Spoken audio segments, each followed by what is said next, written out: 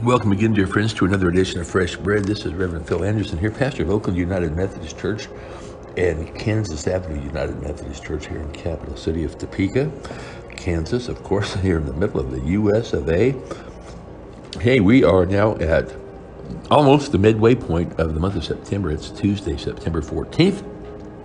Hope you're having a good week, certainly, and we are delighted you're spending a few minutes of your day with us here.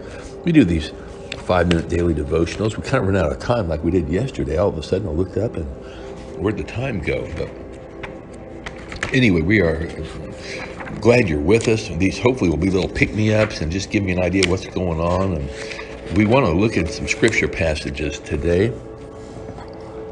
And Psalm 1 has come up for our lectionary reading for Sunday, the 19th of September. This is a psalm that I remembered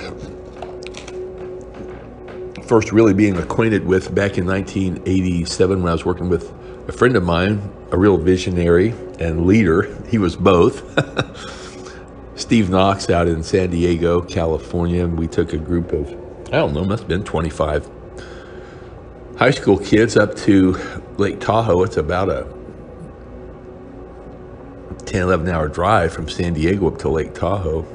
Steve was from Northern California, so he knew all that area like the back of his hand. Yosemite and Tahoe areas were just like second homes to him. Well, anyway, we went up there. I remember the first night we were around a campfire and we were asked to memorize the first psalm. And so I did. I memorized that psalm, and I go back every so often. I'll go, hey, I need to make sure I still know that. You ever done that? You memorize something, and then you got to go back and make sure you still know it. Blessed is the man who walks not in the counsel of the wicked, or stands in the way of sinners, or sits in the seat of scoffers. But his delight is in the law of the Lord, and on his law he meditates day and night. He's like a tree planted by streams of water, whose leaf does not wither, and all that he does, he prospers. The wicked are not so, but they're like chaff which the wind drives away. Therefore the wicked will not stand in the judgment, nor sinners in the congregation of the righteous. For the Lord knows the way of the righteous, but the way of the wicked will perish. That's how I remembered it, and that's how I memorized it. And that's basically what it is today. I just want to look at the very first verse, because it tells you how to be happy, and how to be happy by what you don't do. A lot of people think, well, let's learn to be happy by what we do. And in this case, it's teaching us how to be happy by the things we don't do. In other words, by what do we avoid? Can we avoid things and therefore be happy? And the answer to that is, of course.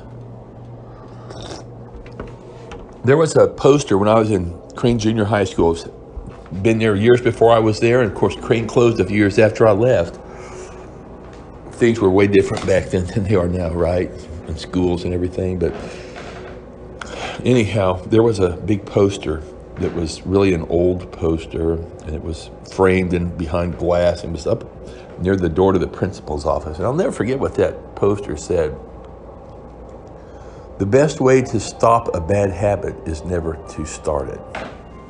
The best way to stop a bad habit is never to start it. I wonder whatever happened to that poster. But you know, whether it meant anything to anybody else or not, it sure did to me. I'll never forget it. As young people who are so tuned into what's happening now on their smartphones, on their social media, and their text messages, I'm concerned that we may have lost some of that, where we revere the wisdom of those who have gone on before us, and those who have laid the groundwork for where we are today. I just wonder about that. Maybe we'll get some young people up and do a panel meeting some night where we can just ask them questions. I think they would have a lot to tell us. We love them, we support them, we want to make sure we help show them the way to Christ. Well, friends, thanks for joining me. Have a great day. God bless you. We'll talk to you tomorrow.